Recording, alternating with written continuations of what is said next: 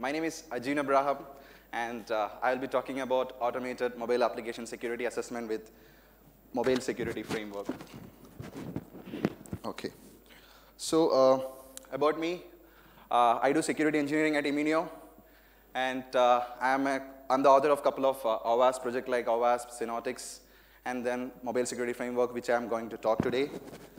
And I teach security via AppsecEU16.com, and that's my blog. So the takeaways of today's talk is for pen testers, you get a free and open source tool that performs automated security assessment of Android and iOS applications. And similarly, you can make your life easier. And for developers, you can integrate the security practices in your SDLC lifecycle. And for web pen testers, you get a REST API tester, which is designed and built specifically with REST technology in mind to fuss and find vulnerabilities in REST APIs. Okay, so the agenda of the talk, I'll go through the architecture of mobile security framework, where I'll be explaining static analyzer, dynamic analyzer, the web API fusser. And then in the static analysis phase, I actually did some research, or I actually did some analysis on the top bank applications, both in India and Europe, and similarly some of the most important top wallet applications, both in India and Europe. You will see like what are the vulnerabilities which are common, which can be easily found, or and so on, and the observations. And then I'll be explaining the dynamic analyzer, where I'll be explaining how you can dynamically test for SSL-related bugs, then how you can find out exported activities dynamically, etc. And then finally, the web API fusser, where we actually fuss and find vulnerabilities in the API, and I will also explain like what is the logic that I'm using to detect these vulnerabilities.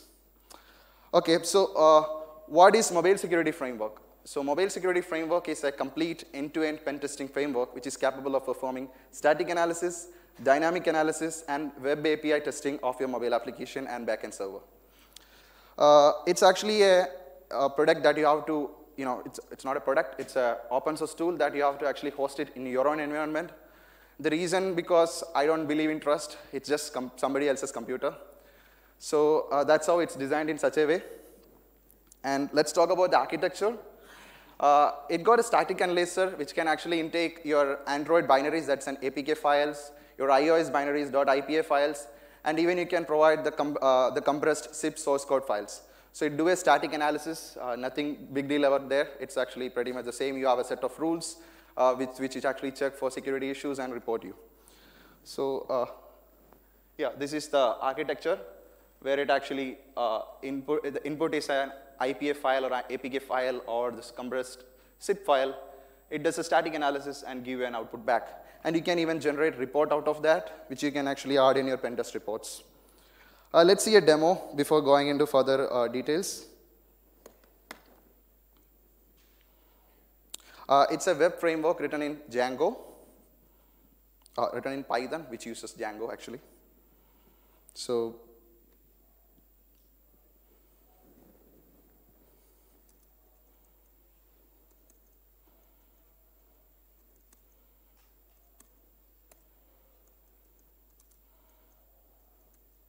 I'm just starting the server.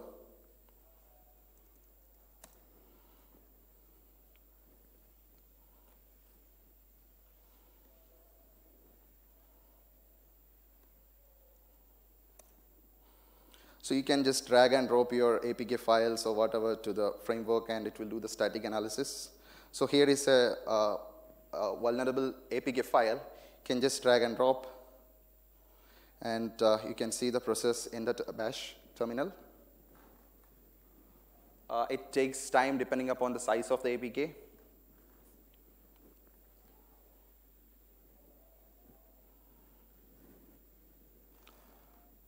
So it in fact actually support multiple decompilers and DEX decoders like njarify, dex2jar, etc.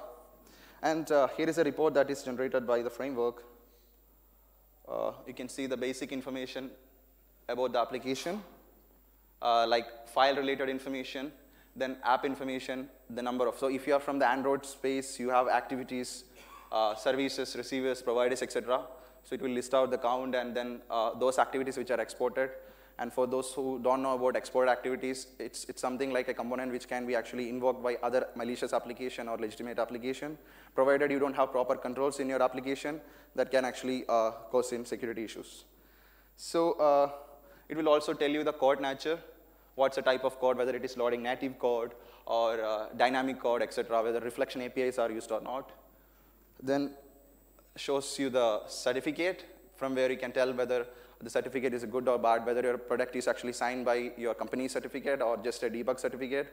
And signing with a debug certificate is not a good idea.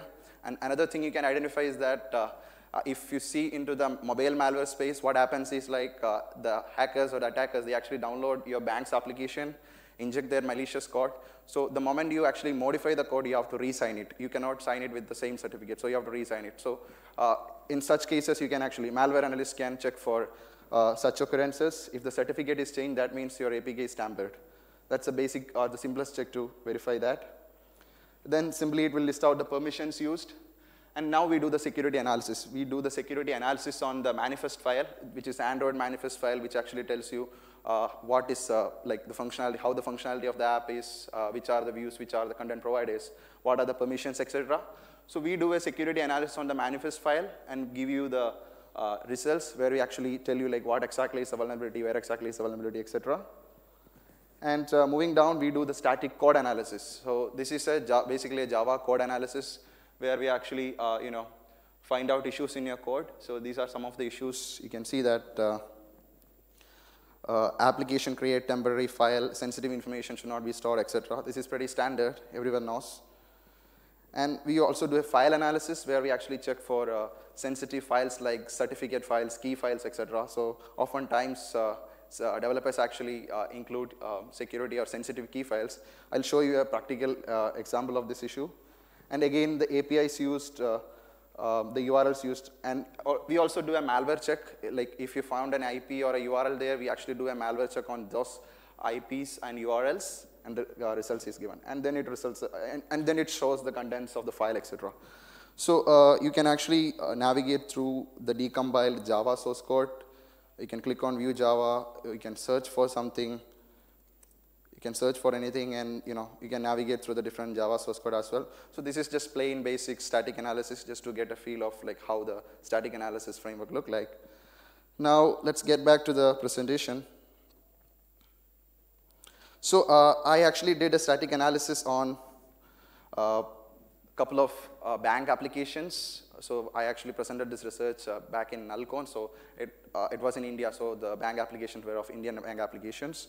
So these were the criteria which I actually put in forward to check an application, because these are the most common vulnerabilities that you see in an Android or iOS mobile application, like SSL bypass in native code and SSL bypass in WebView. So the reason for is like most of the security engineers here might know about it. Like when you're actually developing an application, you might be using self-signed certificate in your development QA or staging environment, and you forgot to move to the original certificate. I mean, so if you want to use self-signed certificate, you have to actually bypass SSL-related checks. So that if you do that, and later when the app goes to production, if you don't remove that code, that basically means you are not using SSL. It will actually accept any certificate. So such issues are there. These are one of the most common issues that you find in mobile application space.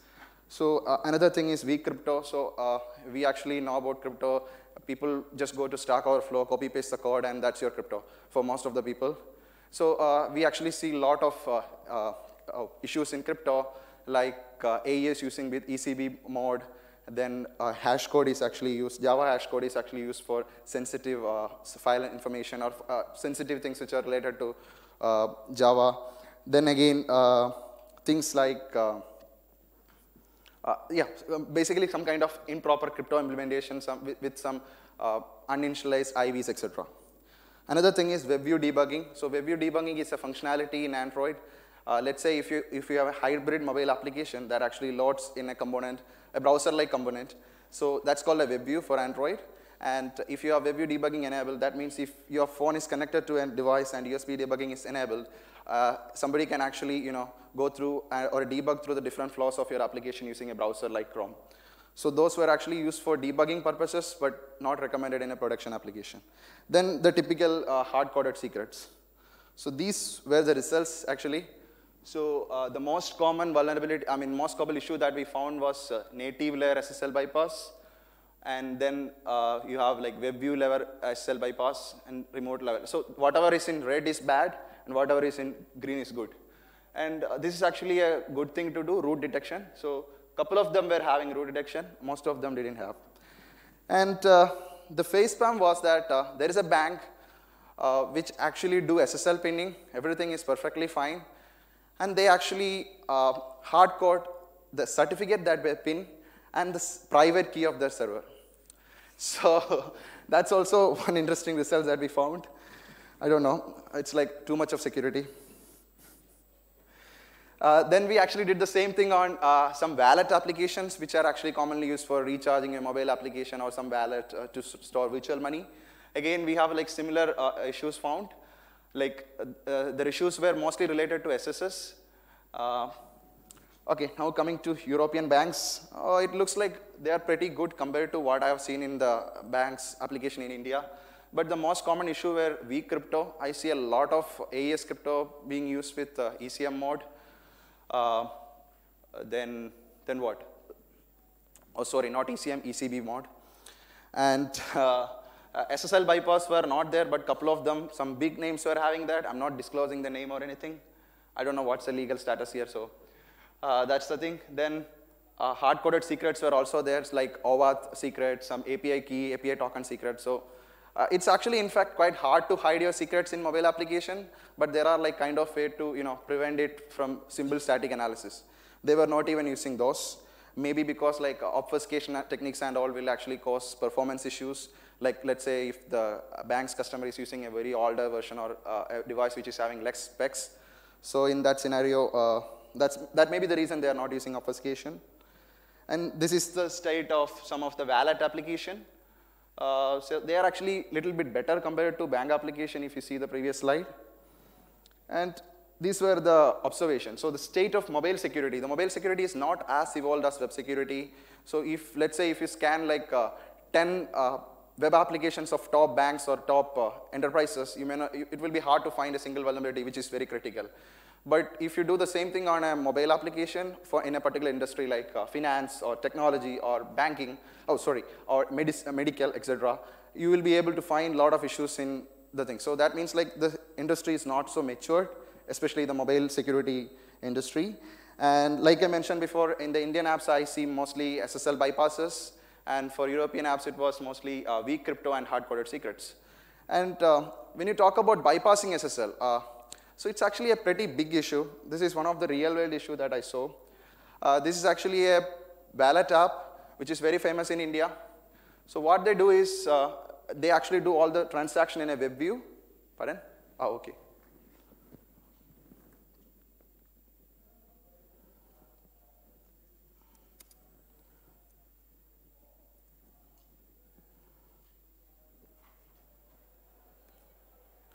How do I zoom in?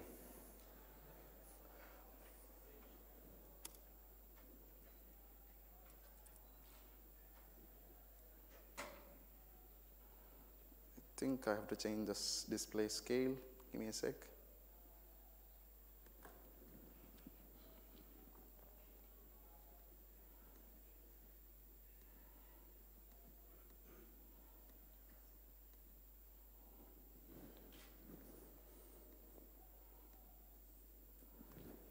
Is it better now?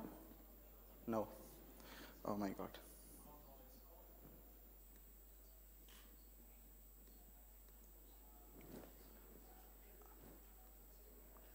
How about now? No, right? Okay, I cannot do anything. All right, so this is what actually happens here is they actually, if any error happens in WebView related to SSL, or before that, WebView is actually a browser-like component which you can actually use in your Android mobile application to load HTML, CSS, and JS files. So if you actually have this part of, this is actually an event handler which listens for SSL-related errors. So if any SSL error happens, just proceed. Ignore them and proceed. So which basically means don't use SSL. So let's say in a real world scenario, if I use this particular Android application and if the attacker is in the same network as that I am, he can just send any certificate, anything, it doesn't matter. Even he can send a different certificate or invalid certificate or whatever. Just to send that, my app will gracefully accept it and send you the, and do the communication so that the attacker can intercept the thing. So this is actually very dangerous. So you might think that SSL is there, it will protect, but often you have to make sure that they are not bypassed. So that's one of the most common thing you see in the mobile application. Let's talk about dynamic analysis. So for dynamic analysis, we only support Android application at the moment. So the input is the APK file, and you can actually do dynamic analysis in a VM, a configured VM, or a configured Android device, which is actually, we can actually pre-configure a device, Android device, to the dynamic analysis as well. So this is the architecture. So what happens is we actually install and run your APK in the VM or the device. We have certain set of agents running inside the VM to listen for the various activities. And at the same time, we actually start an HTTPS proxy to capture complete traffic. So if you're thinking about your mobile security assessment, you have to have an emulator, you have to connect it to the proxy, you have to install the certificate. So it's like a process. So it takes time to even to set up the environment. So here you don't have to worry about that. You can directly install and run the APK here. So our agents will run in the background. And again, once the analysis is done. So the intelligent part here is that you actually just have to go through the different flows of the application so that our agents in the background will learn from those flows and do security testing based on the flows which you actually navigated. This is very helpful when you are doing API testing, which I will be explaining soon. Now the results are actually collected back from the device or VM and is analyzed by the dynamic analyzer, and you will get a response. So let's see a demo. So here I'm just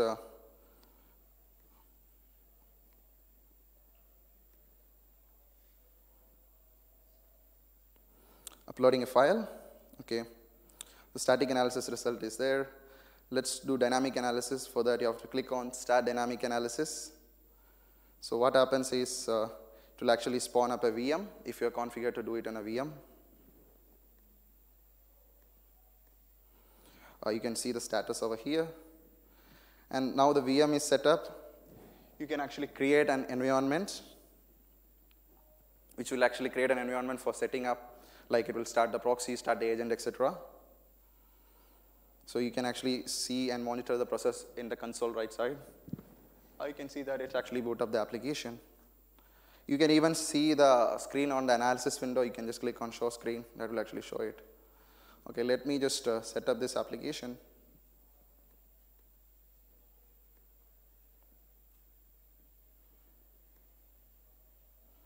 So now what I have to do is I have to actually go through the different flows of the application so that the framework can actually learn in the background what is actually happening.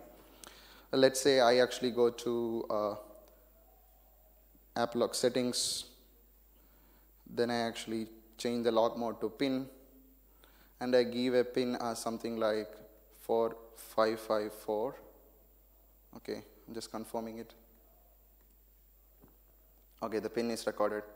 You can actually go through all the flows, etc. So if there are more flows, let's do one thing. Let's click on Finish, which will actually finish the scanning and collect the result back from the VM, which includes application data as well as whatever assessments that we have done.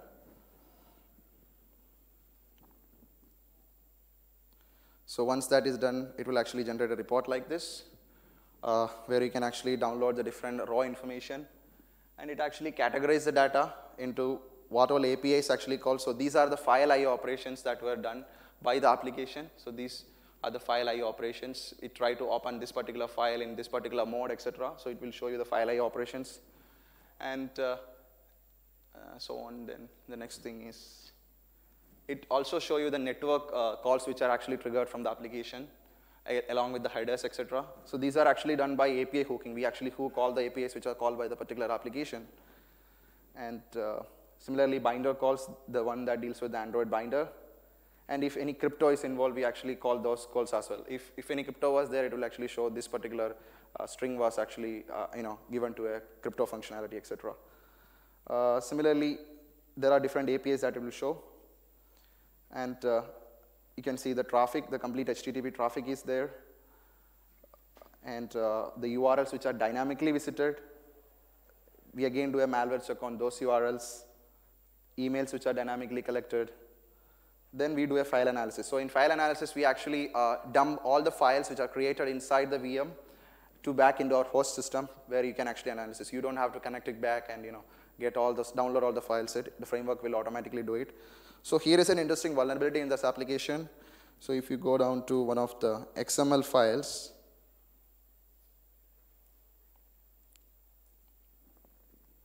you can see that there's a string called patp, and then there is something which looks like an MD5 hash, which is nothing but the MD5 hash of your PIN.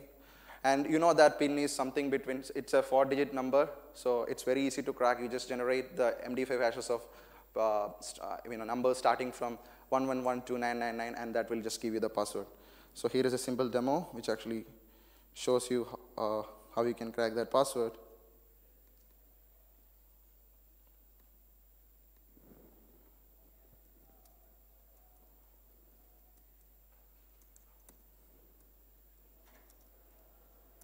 So you have to give the hash which you got from the file here. And it says hash not found. Oh, okay, sorry, I copied the wrong thing. It's actually pinp, not patp. So just run the script and give the hash there. And that's it. You actually recovered the PIN. It's very simple. And next, so we actually saw a demo of the thing. Yep. So dynamic SSL testing. So often, most of the times, let's say if the bank application is obfuscated, your decompilers may not help you. You may not be able to see if SSL is bypassed or not. But there is a feature in mobile security framework which actually allows you to disable the proxy and all the SSL related hosts. So if you're still able to decrypt the traffic, that means your SSL is bypassed. So that's a simple check you can do in mobile security framework. You can just disable just trust me, which actually bypass all the SSL related checks and remove the certificate. If the connection still works on, that means it's actually bypassing SSL related checks. Then there is exported activity tester. So you know about exported activity tester, right? So you actually find that out by analyzing Android manifest file. In fact, you can actually check. I mean, there are some manifest files which are kind of like obfuscated, but you can actually dynamically find whether the activities are exported or not. So just for the demo, you can go to one of the recent scans, let's say Diva, run dynamic analyzer.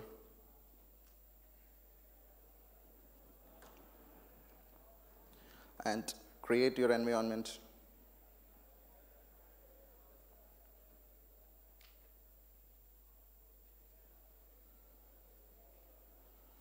Okay. Now you can click on Start Exported Activity Tester. It will actually invoke all those exported activity and take a screenshot. So if there is any sensitive information there, you can actually collect that and get that in the result. So it started the exported activity and the testing is completed. So if you click on Finish,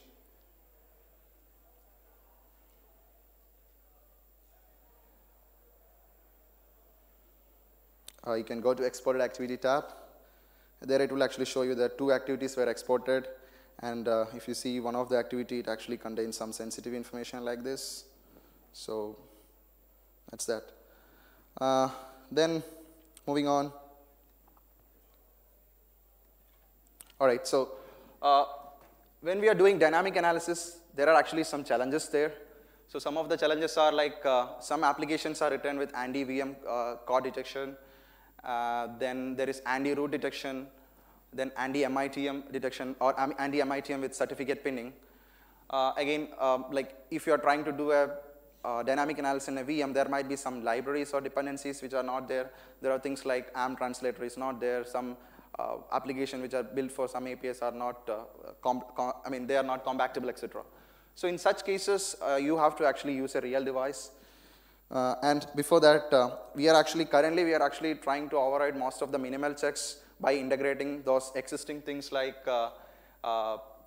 anti-VM root detection is actually bypassed using Android Blue Pill, which is actually an exposed module.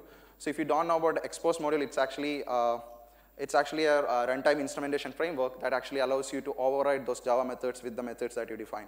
So with that, you can actually bypass most of the things. And if they cannot do that, you can even do smally patching, or you can write your own custom expose module, etc. And for sophisticated malware, you have to sometimes, there are sophisticated methods to detect this, whether it's a VM or root or etc. So in that case, you have to actually use a real device. Mobile Security Framework also supports real device. You can run the MobSF script to start analysis on a real device. Okay, so that's the dynamic analysis. Now coming to the web API fusser. So when you talk about web APIs or REST APIs in mobile security domain, it's quite hard to do a security assessment unless you know like how the APIs are structured, what are the different APIs. So if you work for a product company, you might know about what are the different APIs and so on and so forth. You have the complete documentation. But when you're doing a black box testing, it's quite difficult. You don't know like what data is expected and so on and so forth. All you have is an app which actually generates some data, and you have to actually guess based on that. So what we do is, like, when we do dynamic analysis, we actually capture all the HTTP traffic, right? So we actually allow you to select a particular, it can actually include your analytics data which is sent to New Relic or Crash Analytics, etc. So you don't need to do a testing on those, which are not necessary. So you can actually select the scope of URLs, and there's a set of vulnerabilities that we actually currently detect. You can select the scope of the vulnerabilities, and then you can select which API corresponds to login, which API. So these actually are some specific things. There are specific things like with respect to the mobile environment, like PIN API used in mobile environment. It's not, you cannot see that in a web application. Mostly it's a username password combination. So we actually take those things in consideration.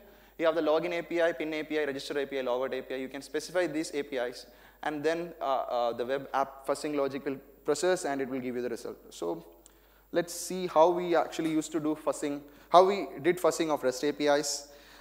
In case of testing web APIs of mobile applications, it's web app scanners or web security scanners is not really a choice. The reason is that your web scanners, how it works is like you have to actually, when you give a URL, it actually crawls through the different links, flows, etc. And some intelligent scanners actually ask you to enter the login credentials or cookie, etc., so that it can actually know whether a session is there or not.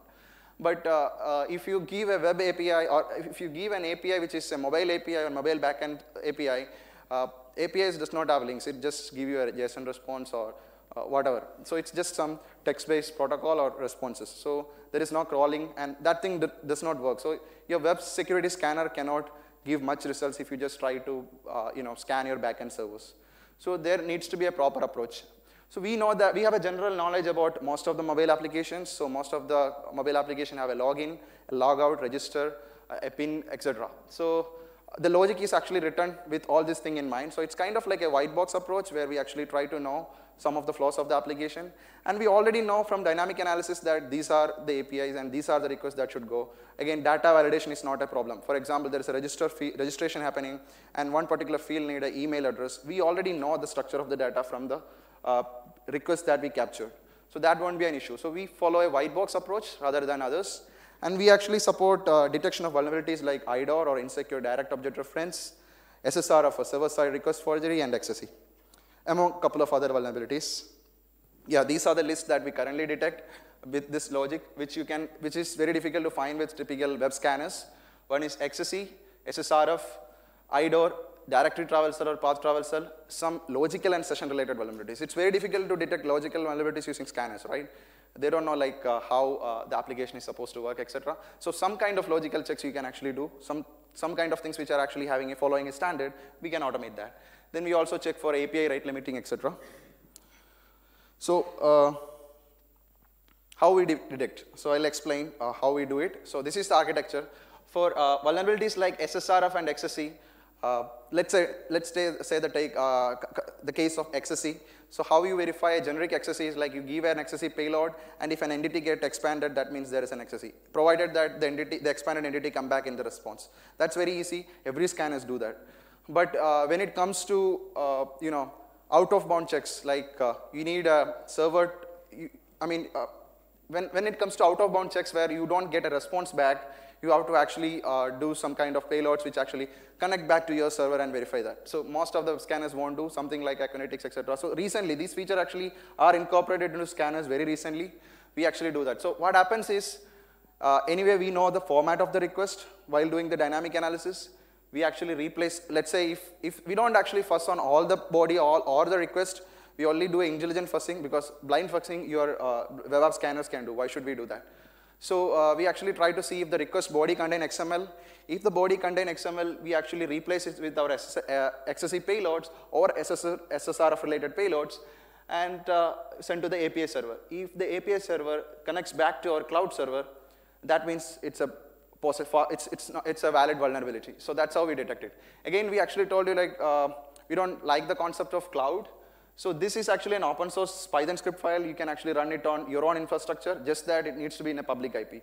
So that you can verify and validate the result. Another thing is insecure direct object reference. So how we detect is like we make a request with the proper. So in case of APIs, it's mostly auth header. Cookie is not really used in APIs, but some developers are actually still carry forwarding the cookie concept there. So let's say it's a auth header or cookie.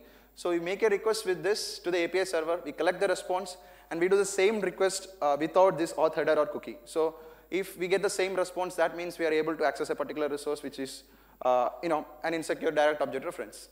Another thing we do is like we actually allow, when you're doing the login in the dynamic app, while you're doing the dynamic analysis, we can do login 2 times. That means like do a login with the credentials of 2 different users.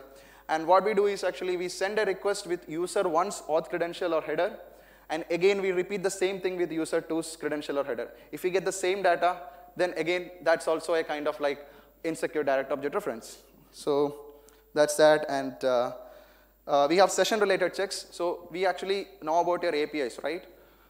We actually try to access a resource. This is just basic symbol checks done by most of the scanners. We access the resource with the auth header or cookie, and then we call the logout API. So that means the session should be terminated. We again try to access the same resource with the expired cookie or header, and if you're able to access that, that means the session is not properly managed. It is still existing. So that's one way of verifying it. Then we have the rate limiter, which most of the mobile APIs won't check for rate. Since it is actually built on mobile, people won't think that somebody won't be doing a brute forcing on the login screen, or they do a bot to do multiple registration, etc. So those checks are mostly not found in mobile APIs. So you can actually do the brute force checking with rate limiter module. Other checks are like typical simpler checks like checking for security header, information gathering, directory or path traversal, etc. So we have a demo of that as well.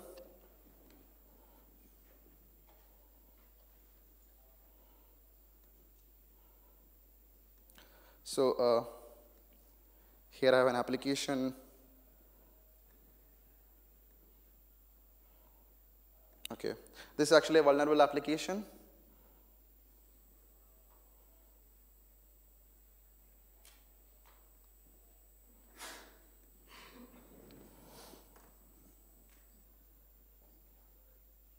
All right.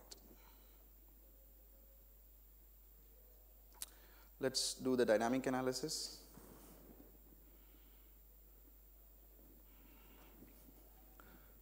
So in dynamic analysis, oh, what happened? Okay, you have to create an environment.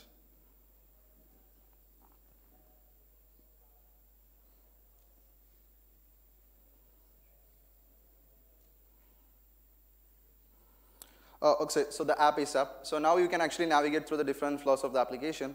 In this case, it's just a simple application which actually make a couple of HTTP requests. So you can click on generate traffic, where it will actually connect to internet and make some, some API calls in the back end, in the background. So once that is done, you can actually go to finish.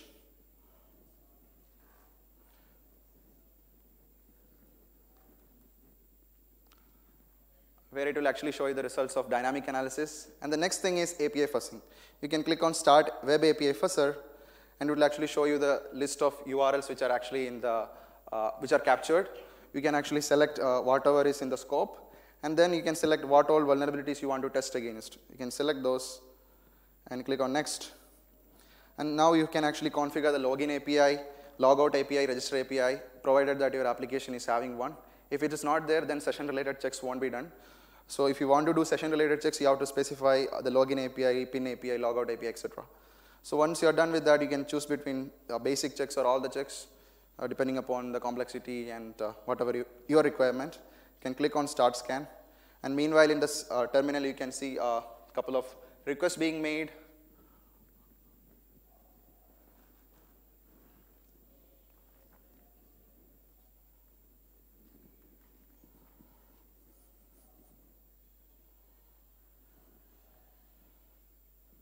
And finally, you have the result. So it shows you basic information like information disclosure, which is can be done by any scanners. It also shows you the missing security headers. Some headers are not really practical in the mobile system ecosystem. But if, like, for example, these days, most of the companies are actually using same API server for both your web application and mobile application. So in that case, it may make sense. And it actually detects vulnerabilities like XSE. You can see that this is a request that was done, which contained an entity that get expanded and came back in the response. So that's a symbol XSE. Then there is SSRF, and this is a request where it actually tried to connect to the cloud. This is my cloud server with a particular hash running at port 8080. It tried to make a connection, and so that's why it's telling MobSF cloud server detected SSRF via hash method. And the classic path traversal vulnerability. So you can see the request was something like //etc password, and the response contained the contents of your password file. So that's the simple web API fuzzer. All right, so pretty much I cover most of the things.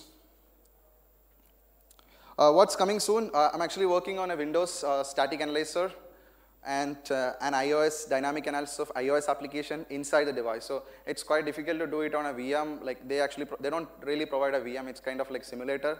So we have to actually do it on a jailbreak and iOS device. So that's actually under beta development. Probably at some other conference I'll present. And API fuzzer to support a couple more vulnerabilities like SQL injection and comics. So like comics and SQL map are actually kind of like the trademark or the benchmark tools for detecting vulnerabilities like SQL injection and remote command execution. So it's always not good to reinvent the wheel. When there are good tools existing, you have to use them. The only problem is that these tools actually expect a particular request or a particular parameter to be scanned. That problem can actually be solved by our intelligent API fuzzing. We know all the input points. Just that you actually collect all the input points, run them through these tools, and you can actually get complete coverage. So that's the advantage. Again, we actually allow you to export the proxy logs to other proxies like Burp or SAP or so on and so forth. These are some of the useful links which you can actually, regarding the project, you can get the source code, file issues, get the documentation. There is a video course. And these are my chunk bros I would like to thank who actually helped me in, getting this presentation done, getting a couple of components done, and that's it. Thank you.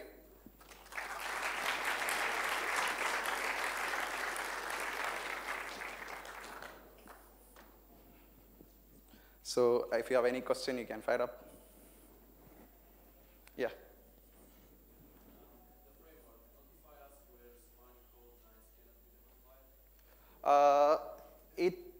Okay, the question is something like, will the framework notify us whether the malloc code cannot be decompiled or not? Yes, it will actually. You can actually look out for the terminal where it will actually tell you like what is the status of the decoding. If it fails, it will actually give you, without giving like too much debug information, it will give you that this particular thing failed. If you want too much information, you can go into the log file and that will give you like this exactly failed. And there are cases that these decompilers and DEX decoders are not 100% perfect. So you can actually try with multiple of them. So we actually support, for DEX decoding, we actually support Dex2Jar, njarify from Google. For decompiling, we support JDCore, then what? Procyon, and so on and so forth. So you can even add your own tools if you want to. Yeah.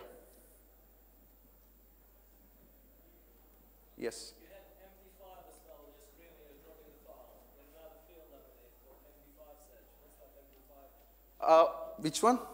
Here, right? Okay, the question is like, what's a field, what's a MD5 field in the framework for? It's actually for stored results. There are results which are stored, right? Or let's say the application is very big. So we actually give you a hash back, and you can actually later check for the result by the hash. I'll just show you simply. It's like typical web application flow, you know. Let's say you have an MD5 of a scan. You can just copy it and go to your home page. It's just a simple functionality. Give it there, it will directly take you to the report which is fetched from the DB. Yeah. By the way, I actually forgot to show you the report generation. You can click on download report. That will actually generate a PDF report, and you have the report of your pen test or whatever. Again, you have to manually verify.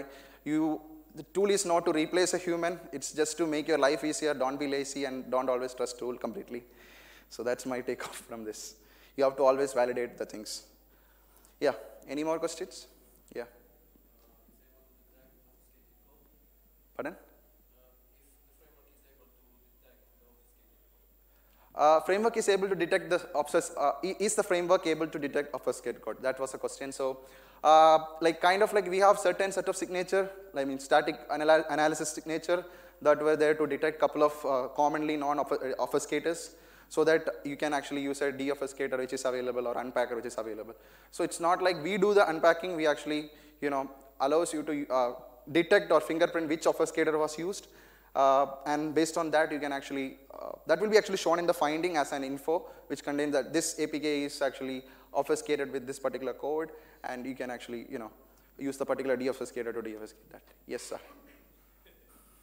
Sorry if you talked about it, but can your static analyzers find things like intent injection or SQL injection? Yes, so intent injection or SQL injection. So that's what I'm telling. So the code analysis phase, so I'll give you example like this. In static analysis, it will tell you like where raw SQL queries are executed. You have to go there and manually verify it.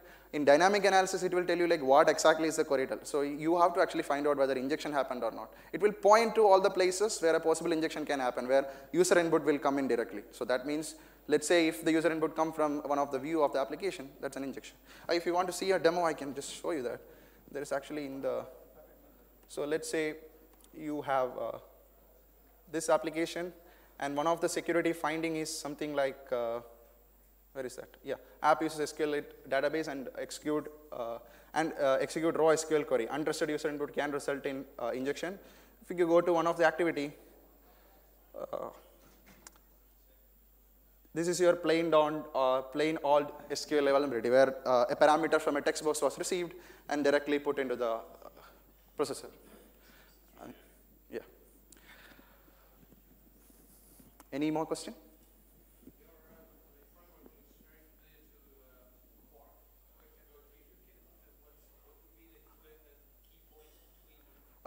First of all, yeah, the question was like the framework looks kind of like similar to Quark. Okay, so I don't know much about Quark, that is one thing. The other thing is like Quark is more of a, it actually find vulnerabilities in your, it's kind of like Browser, it actually find issues in your application and generate and exploit for that, I think. This is not like that, it's just a pen testing framework which is capable of, it won't generate exploit, it just find out issues or pinpoint you or show you like where an issue, you can find an issue. Yeah. Any more question? Yes. When you're recording those HTTP requests, Yes. you're trying to detect HTTP flows or only single requests?